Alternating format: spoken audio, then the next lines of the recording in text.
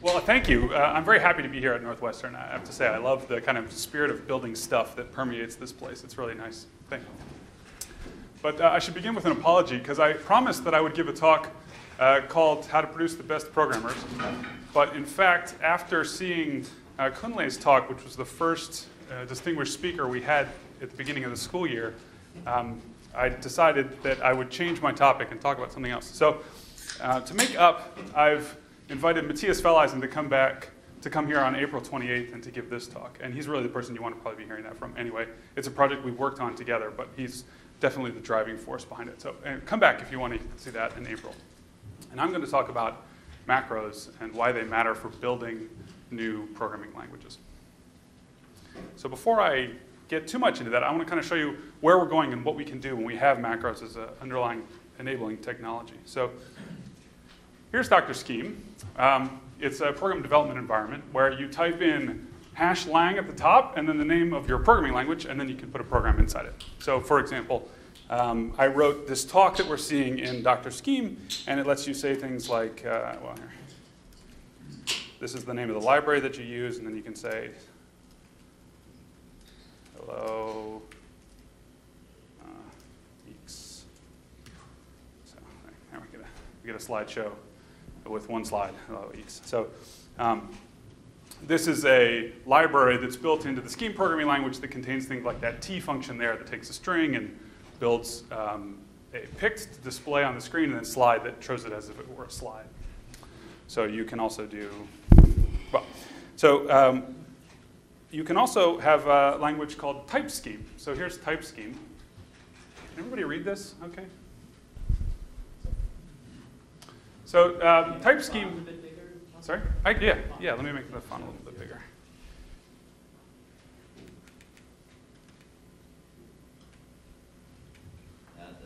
That's good. Okay.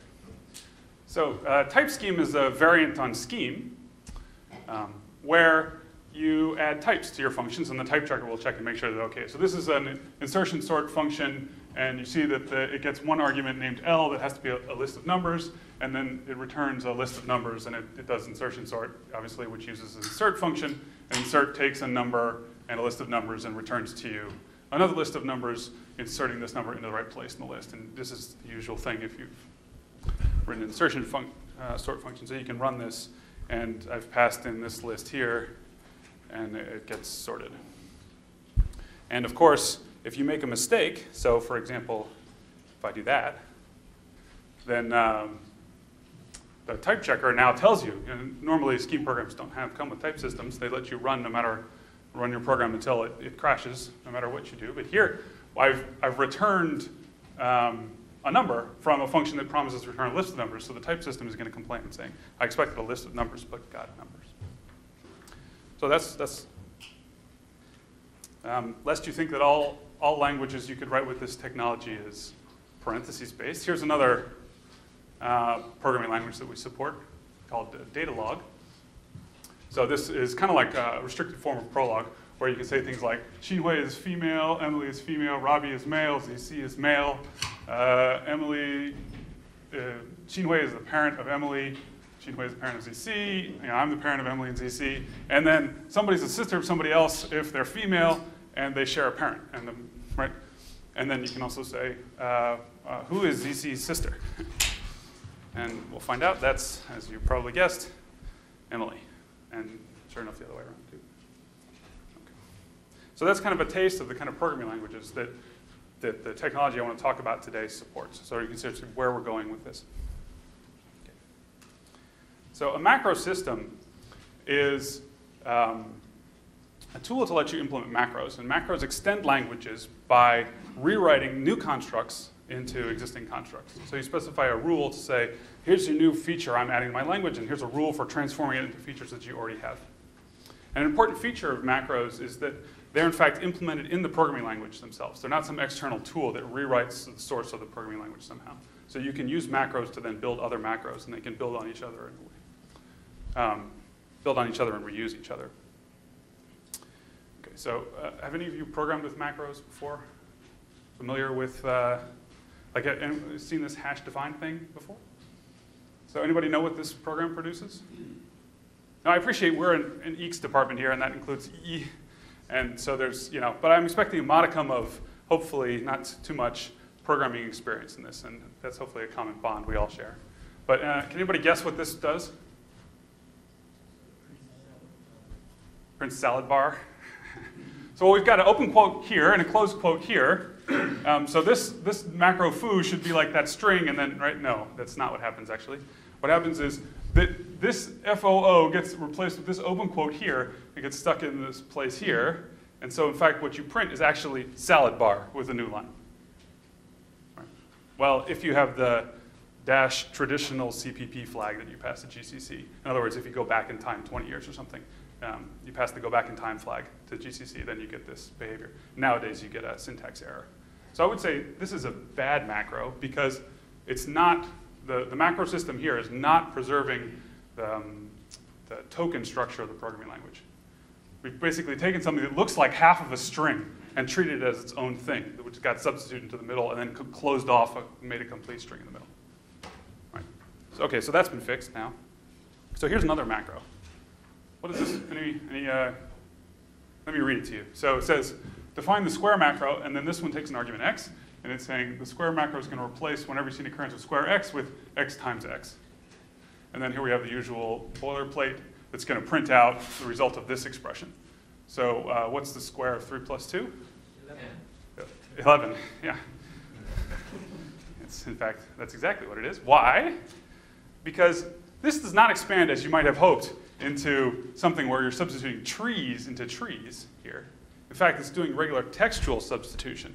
So in fact, the macro expands into this thing, right? Which, of course, please excuse my dear Aunt Sally, is that thing, which is 11. Okay. So this macro, we say this is a bad macro system too, because instead of treating this, you want to think of this thing as a tree that you're substituting into here, really. Where the asterisk is the interior node in the tree, and then there's these two subtrees inside, and you're substituting into the subtrees instead of doing this rewriting. So this macro, a macro system that produces this results, so modern day C, for example, doesn't preserve the expression structure of the program. Okay. So the rest of this talk, I'm going to kind of continue on with showing you some examples of macros and to pose it in the form of writing of a challenge of writing a particular macro. And then I'll talk about some of the academic landmarks, the key papers that we've seen in the evolution of the history of macros. And then I invented a little programming language called Mini HDL for the purpose of this talk. And so I'll take you kind of through what it took to invent that and show you a program that's written in it. Why have macros at all? Just to get back to the original question. Why have macros at all? So to be able to build programming languages, effectively build programming languages. So I gave you, the intention of showing you those programming languages in the beginning was to show you the kinds of things that we can build using macros. And now I'm going to show you how we're going to get there. Using macros to define a programming language? Yeah. Families of programming languages, hierarchies of programming languages that build on each other, right? If you some of you would like to have a little language maybe that you can write down programs that do certain things, model auctions, I don't know. So what are you going to do? You're going to call up somebody? Maybe you want to use this, what I'm describing here to do it. Call me. Yeah, call me. Maybe you call me. Maybe I'm there. Maybe that works. Okay. So let me say. So these two macro systems are not the kinds of macro systems that I want to be talking about. So here's the challenge. We want to define OR. So OR is an operation, and this OR is very much like the double pipe operator in C or Java. So it's a short-circuiting operator where if the first expression returns something that's true, then that's the result of the whole expression. And if it doesn't return something that's true, then whatever the other one returned, that's the result of the whole expression. Okay. And here's an example program that uses OR that we'll use as a running example through as we try to build up an implementation of this OR macro. So this is saying, defining a predicate. So it's a function that's called this thing, 0, 1 list. It takes in one argument x, and then it returns true if x is null, so if x is the empty list. And it also returns true if the coulter position of x is null. So in other words, if x is a singleton list. So this returns true when x is a list of length 0 or a list of length 1. So this coulter operation drops the first element from the list, and you see if what's left is nothing. And then in that case, it's okay. So here's the first non-solution for this. We can define OR as a function. So if we have OR as a function, and we use if in the body of the function. So if has this kind of short-circuiting behavior where it's just going to evaluate this first argument, and then if that's true, it'll take this branch, and if it's false, it'll take that branch. So we get the right result behavior from this function, and that if this, in fact, is a true value, the result of this function will be that true value. And if it's not a true value, then you're going to get the other argument back. But this doesn't work, because if you try to pass 0 and list in the empty list, this is how the empty list is written, well, you'd like that to just, this to be true. Null question mark of the empty list should be true, so the whole thing should be true. But because this is a function, when you evaluate a function call, you have to evaluate all the arguments of the function call. So you're going to evaluate this one, that's going to be true. You're going to try to evaluate this one, and that's going to fail, because this coulter operation drops the first element from the list, but the list doesn't have any elements, so then runtime error. We don't have any elements to drop. Okay, so this, we got the right return value, but we don't have this kind of short-circuiting behavior. And that's simply because the way you evaluate calls to functions doesn't do the right thing for us here. Yeah? Would this be a good time to ask about normal order evaluation, or is that a digression? So the Haskellr in the crowd says, we don't need the OR macro. In fact, we can just use lazy languages. And maybe I'll show you another example afterwards that, but the bigger answer is, if this doesn't help you when you're doing things like implementing data log, for example, like we saw.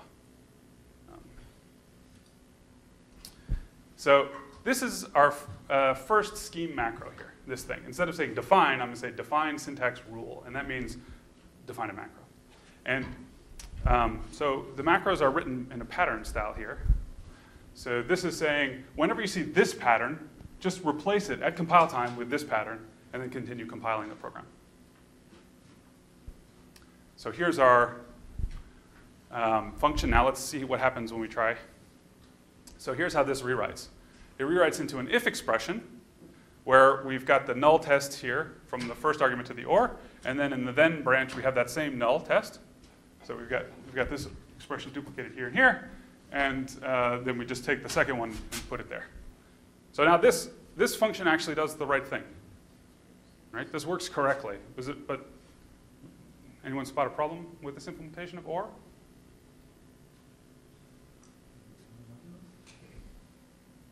Aside from being inefficient? Well, yeah, okay. So like, are you thinking of something like this maybe? I've got two ORs now, where I've nested an OR inside the first argument to the OR. So it's inefficient in the sense that it duplicated the null test, right? Yeah, so today, I mean, one extra null test, who cares? But how many extra null tests are we going to have at this time? So if you do one level of expansion on this one, you're going to take this outer OR, and you're going to expand this thing by duplicating this OR, so you get this one and this one. And then you get this then. And then, oh, now we have two ORs, so we have to expand them as well. And so that's not good, right? How many ORs are we going to get if I wrote this function? You should write functions that way. I should have nested my ORs the other way. So, okay. So it gets worse, actually. What about, anyone familiar with test and set? It's a very low-level concurrency primitive. Essentially, it changes the value of a variable and returns true if it could. You know, it's like try to set this variable, and if you can set it, then return true. And if you can't set it, then return false. And you can use that to implement higher-level concurrency primitives. Okay, so say we were using this with an OR, and it got expanded into this code. Well, try to set it. If we set it, then try to set it again and fail. So that's clearly the wrong semantics, right? So not only is there kind of an potential exponential growth if you wrote your program poorly, what some might say, but in fact you're going to duplicate any side effects that happen when you duplicate the code here. Right, so this version of OR is slightly closer in that it controls the evaluation order properly, but it's duplicating code, which is a bad thing in almost all situations. No problem. We know how to avoid we know how to avoid duplication, right? We just introduce a local temporary variable. So we'll evaluate the thing, we bind it to a variable, and then we're going to test the variable twice. So that's safe. We can duplicate the use of a variable without any issues, right? So this is the way we write that in scheme. Let means make a local binding for a variable. So bind the variable x to the value, that expression, and then test the variable twice. Otherwise, so if you look at the expansion of this now, it expands into that, right? So I just, plug the pieces together. So this null question mark x goes in here, and this null question mark could of x goes in here, right? And we end up with this thing. Does that look right to everybody? Yeah. What happens if I pass a singleton length list into this function? This gets a little twisty, but so we got a singleton list coming in as the argument to this function x. So this x is going to be bound to false, right? And we're going to check to see if false is true, which it isn't. Okay, then we go to the else branch. Now we're going to ask, could of false. We wanted this x to go to this x, and we ended up with getting this x here, right? So the first few macros that we wrote were bad macros in the sense that you probably shouldn't write your macros that way. This is a bad macro system in the spirit of the first two examples I gave you, where we had a macro system that violated the kind of token structure of the program, and then we had a macro system that violated the expression structure of the program, didn't sort of live up to it. Here now we're violating the lexical structure of the program, the variable binding information in the program. So what we should do here is we should fix the macro system. And this gets into the first academic landmark. But the way we fix that is when we start out with a program that still has all of its macros in it, we're going to annotate all the variables and say these are the initial variables, so they all become x naughts. Then every step of expansion that you do in the macro system adds new variables that are like in a different color with a different superscript or something, and so they don't match up with each other. So all the x naughts bind the x naughts, and all the x ones bind the x ones, and the twain never shall meet. And this kind of, so this is essentially getting us something like lexical scope in our macro definition. So the x that's over here is different than the x that's over here, even though they get commingled as the program is expanded. So now we get the right thing, and this is the correct function, because this x still goes to this x, and these x's go to this x. Okay. All right. So that was one of the first breakthroughs in modern times of macro systems. So I thought I'd take you through a tour of some of the important papers and what kind of doors they've opened and how they work. So this is a timeline up here. 1955, I'm not sure of that date. That's approximately right. The first macro systems I know that did this kind of string-based substitution, so the salad bar macros. And then 1963, that was the first macro system that preserved expression structure that I know about. It was a Lisp macro system. And then here, so 1985, that's when this notion of hygiene was introduced, this variable renaming capture that I just talked about. And one problem with the paper they had in 86 here, 86, yeah, was that it was a quadratic time macro expansion algorithm. So at each stage of the program, it would go look and find any new variables that have been introduced to give them their subscripts. So at every stage, you're looking at the entire program. So if you're doing n stages and the program is size n, that's going to be quadratic in the size of the program, which is not so good. So then Klinger and Rees in 91 fixed this with a linear time algorithm, and with the restriction that macros could only be written as pattern for pattern substitutions. And so what they would do is process the pattern once at compile time to know where all the variables were in the pattern, and then at each stage you don't have to do linear work. You know directly where to go. Okay. And they added one other wrinkle. So if you go back to our macro that we defined here, you notice there are some free variables here, let and if. These variables, you could bind them at the place where the macro is used, or you could bind them at the place where the macro is defined. And it's critical for when you're building up large entire programming languages out of macros that these are bound at the place where the macro is defined, not the place where the macro is used. And so that's something that they fixed in this here. Then 92, this is the macro system that all macro systems, modern macro systems are based on. This was the core algorithm. And it improves on the previous one that has fully general transformers. The transformers at compile time are essentially arbitrary functions.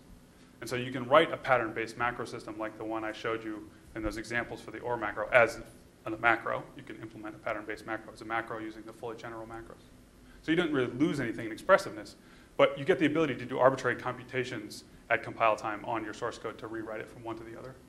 And generally, that's not that important if your programs are all written correctly. But when there's syntax errors, it makes it a lot easier and to be able to process the syntax at compile time to give a good error message. And includes a bunch of other little doodads, like things like source correlation and stuff like that, all fit very nicely into this framework. And essentially, the way it works is it's lazy.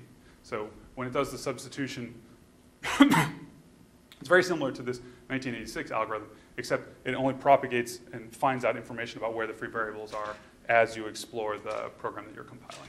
So it's you can think of it as a lazy version of the earlier one. Okay, then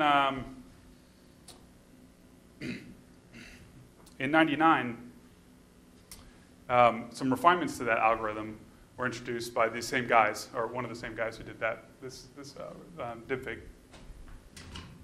where they gave you a system that lets you have a very fine-grained control over the scope in a program. So for example, this is a Java program.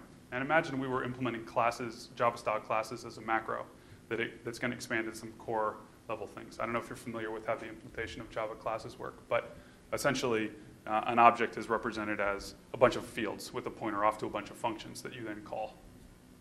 So you could think of using that idea and plus macros to give an implementation for your class system. So if you look a little bit more carefully, you see this X here that's in the body.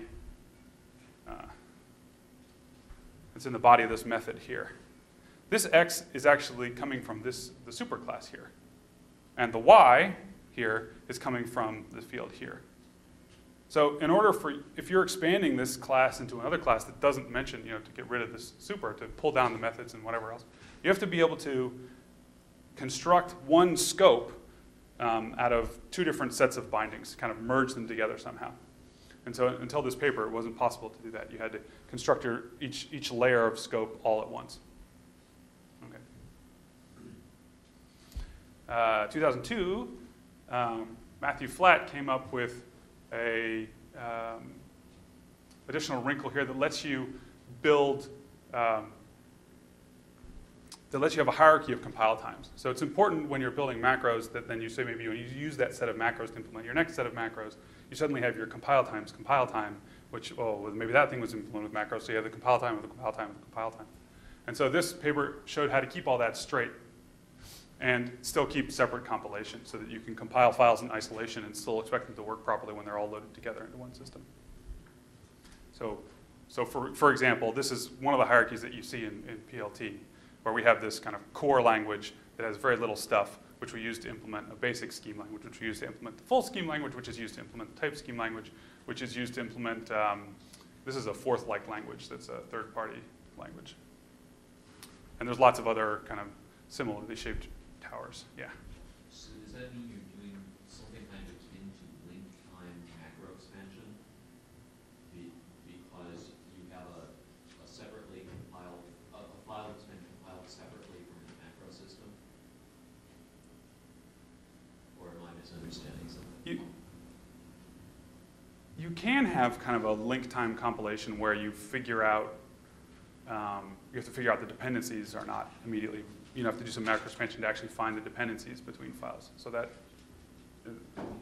does come up. But the core thing here is where you actually, your macro, you can actually write it as a regular function that happens to run at compile time. Right? And that macro, the definition of the transformation that tells you how to implement this new feature may in fact use things that were new features a moment before. So for example, if you have a macro that might use or in its definition, like I might do this transformation or I'm going to do that transformation, well then or itself is a macro. So now you have to compile your macros, which involves another layer of compilation. And right, that's the, although this being able to deal with finding things and doing macro compilation at link time is also something that's in this work as well.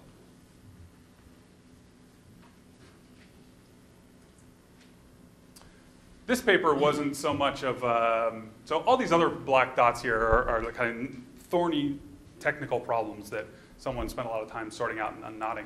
This one is the Macro Writer's Bill of Rights it was a talk actually given at at Dan Friedman's 60th birthday. And it's a promise that compiler writers have to live up to certain things to make macro writing work well. So it's very important if you're actually engineering and you're building non-trivial languages using macros. And essentially what these things say is you write the general purpose transformation, and then the compiler is going to do all the work to make sure that all the special cases are handled for you.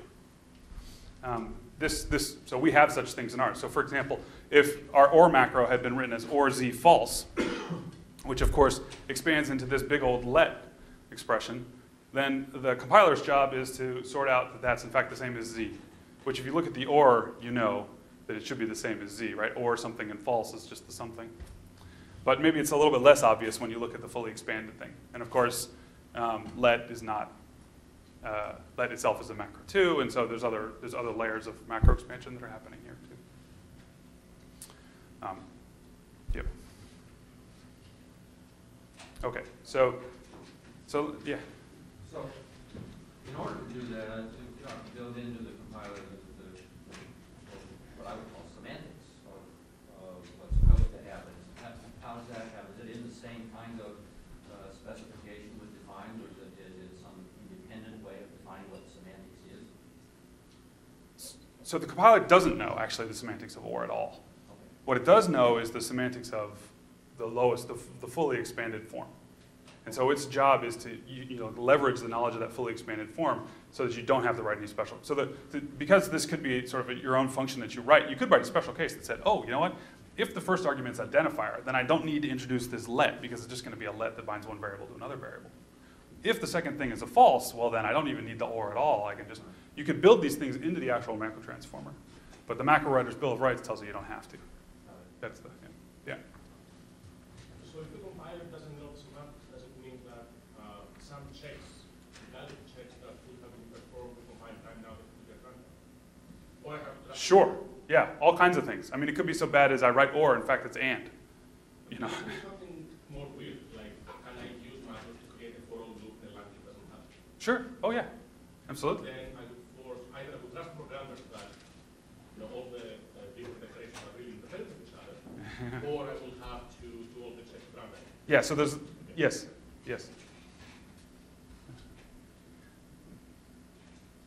When the compiler actually has the high-level information of the unexpanded macro, it sort of has more to work with. It knows, and if you can specify properties about the unexpanded macro, it's more to work with. This is actually, in our experience building type scheme, you'd like to just reuse the implementations of all these macros. But, and where the type checker is sort of obvious what to do on the unexpanded form, it's not so obvious when you've fully expanded it. And another thing also related to this, the macro writer's Bill of Rights does not promise that you'll actually get literally this compilation, although in fact in this particular example you do. It only promises you get something that's as fast as that. Right? So the macro writer's Bill of Rights is in fact your free gate to submit bug reports. That's one way to think about it. Okay, so I told you I implemented a little programming language for this talk. So let me demo it for you first, and then I'll show you what it takes to implement it.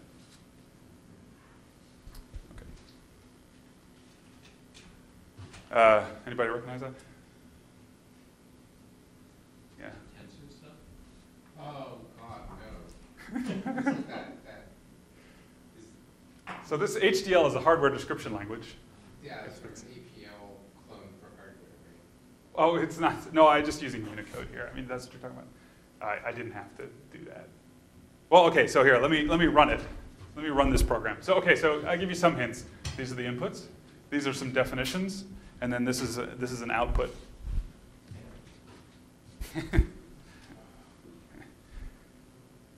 So you might say it's an adder because 63 plus 1 is 64. Right? Anybody know it's an adder? Anybody know what RCA stands for? Radio Corporation of America. Yes? Does it stand for anything else? Ripple carry. Yeah, exactly. So this is a ripple carry adder. So the sum of the 0 bit is the XOR of the low bits, and then you have this formula over and over again, which propagates the carry. So the C's are the carries. So this thing is a ripple carry adder. Yeah. So okay. So I've been talking with Russ and G a bunch about things like well, not so much ripple carry adders, but hardware and stuff like that. And so I thought it'd be fun to, we were talking about gate counts, and it turns out that's kind of an interesting thing, what it means to do gate counts. So I implemented 2 languages. So that line on the top there is the name of the language, so I've changed it now. So my nice formatting is not so nice now with the bigger font. So, okay,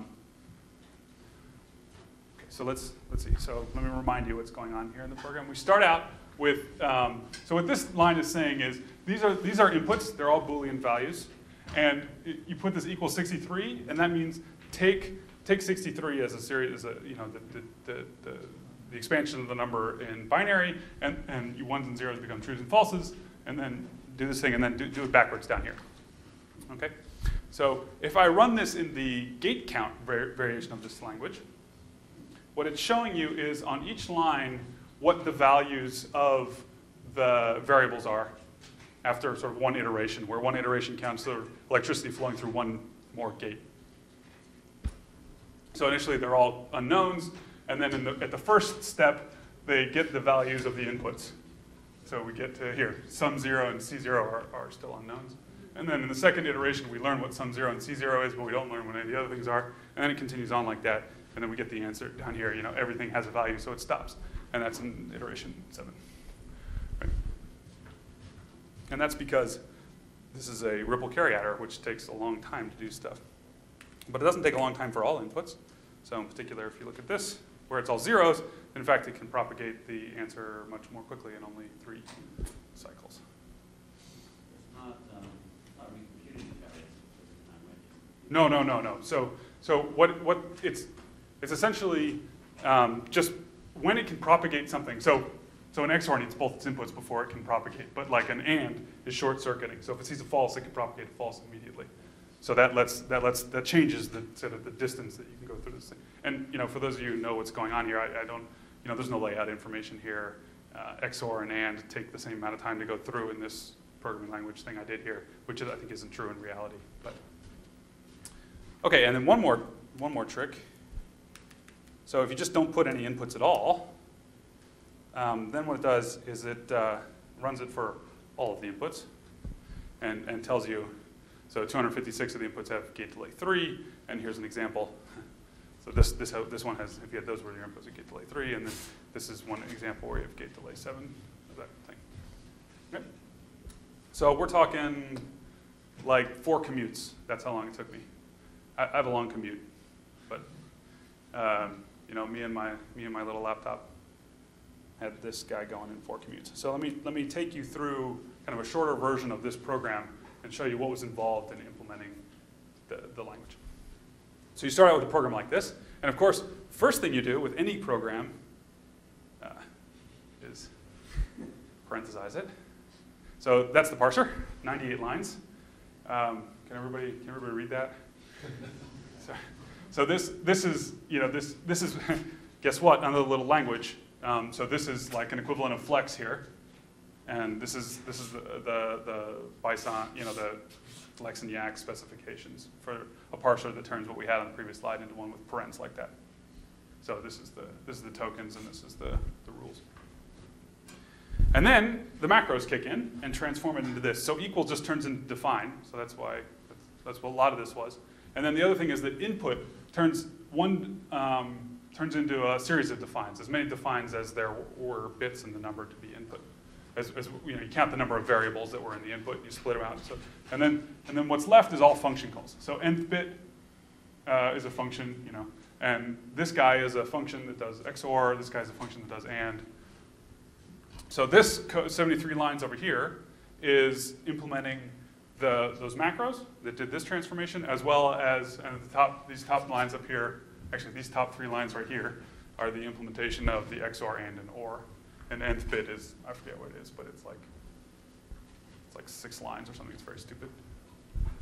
It loops. Okay. And now this program will produce 3 when you run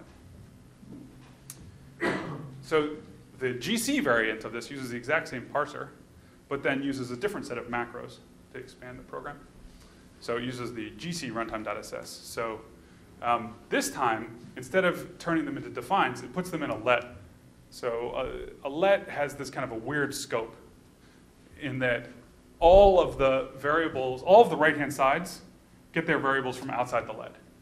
So these variables, so like, for example, B0 here. This B0 is not this B0. This B0 is this B0 up here. Right? So just because I put them in a construct that has a different scoping mechanism, that somehow lets me do kind of iteration. So what this function really does is give me one value of the inputs, and then I'm going to compute as best I can the next value of the inputs. And of course, regular and or, don't take in, only take in Booleans. They don't take in these unknown values.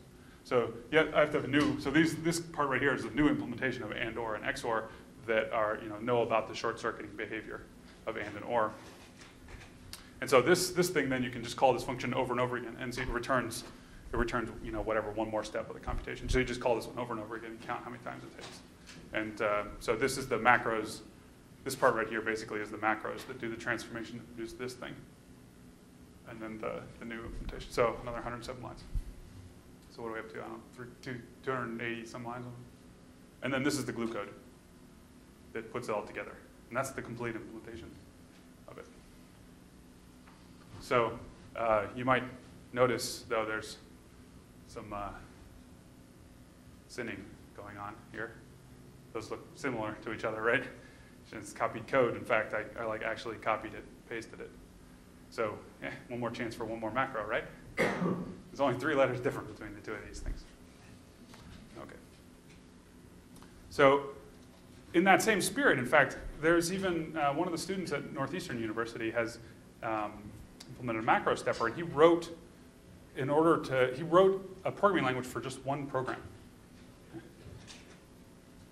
And that kind of thing is now feasible when it's so simple to write these programming languages and valuable to do. Okay, so I want to just leave you with these 2 things. Macros are an interesting research area with lots of thorny challenges as well as important practical benefits, software engineering benefits to them. And maybe if you want to build a new programming language, give PLT a try.